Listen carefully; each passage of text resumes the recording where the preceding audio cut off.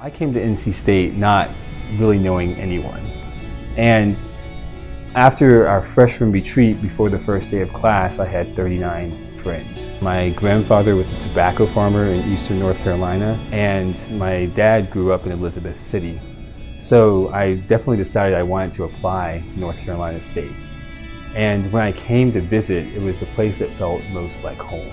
I was born in Illinois and lived in Texas for several years.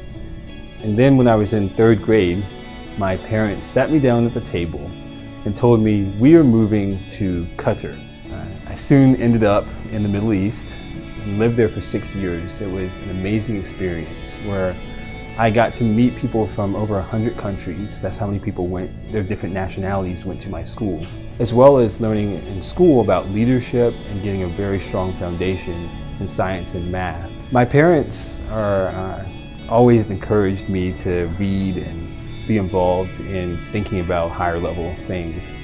My dad's actually an engineer, so I grew up with engineering in my house. You interview for the Marshall Scholarship in one of the regional selection committees, and I would say it's the toughest interview I've ever had in my life. I walked out feeling that I had, I think, received 26 questions in 30 minutes, but they're really trying to get to know you. Everyone just made me feel like this was the place I was meant to be. My sophomore year, I was the Academic Excellence Chair for the National Society of Black Engineers chapter here at NC State. Just trying to help people really learn the key skills for succeeding at a high-level university like NC State. My current research is on quantum dots. And quantum dots are what we know are called semiconductor nanocrystals. You know, for me at NC State, it's been the people that have been the difference.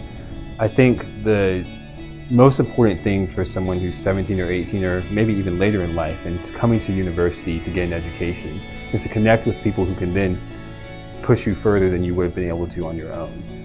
So I think that's what's unique about NC State, is that everyone's looking out for everyone else, trying to make sure that we all are rising up together and making this a better world.